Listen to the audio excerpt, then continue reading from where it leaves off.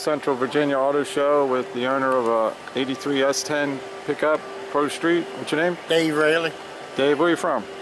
Southern Maryland. Southern Maryland. How long you had the truck, Dave? 23 years. 23 years. Can you tell me about your truck, a little bit about the history? Yeah.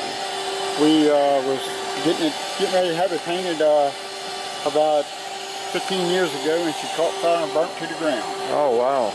So we started all over, and then we put this blown 383 stroker with 871 BDS blow on it. It's making about 700 on pump gas.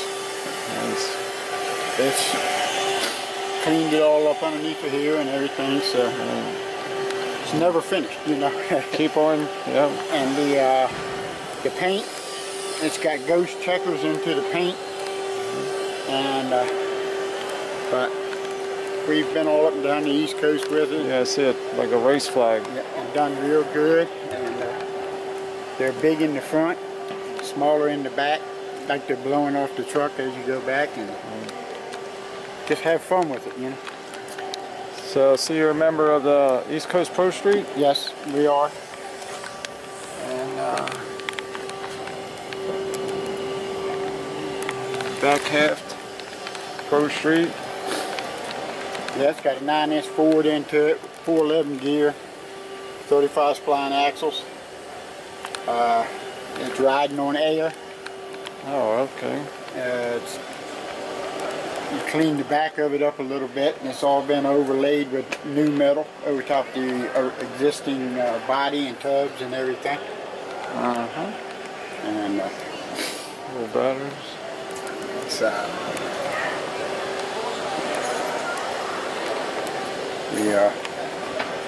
White Lightning, huh? Yes, sir. We just enjoy. This was supposed to be a moonshine still. Oh, okay. We had the tubes running back over in there, and the young boy that done the work, he didn't know nothing about no moonshine still. Oh. So we just put that on there. Yeah, we custom made all of this. The roll pan had to be split and had an inch taken out of it so we can still open and close the tailgate.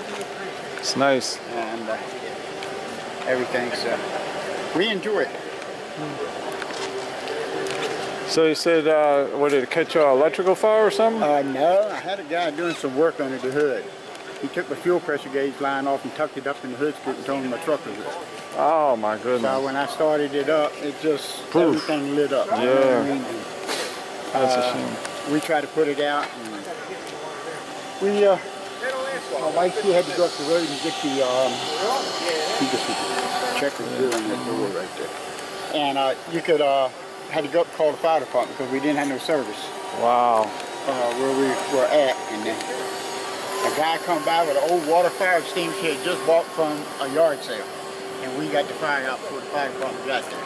So. Sort of like the Phoenix, rise from the ashes, right? Yes, yes, sir. Yes, sir. I was going to build another one, but I just put the first set of interior into it, and it was about $1,200. So right. I said it's just as cheap to go do this one. Gotcha. But it burnt holes in the firewall, it melted the windshield, melted the carburetor off the motor. So it's well, you've done a great job with it. I sure appreciate it, sir.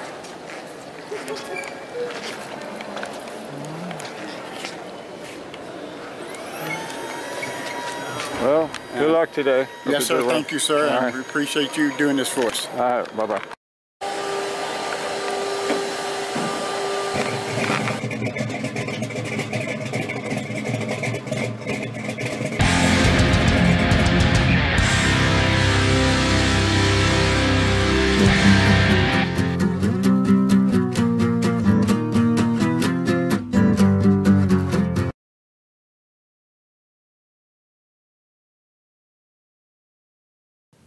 Well, until next time, Dreamgoatinc checking out.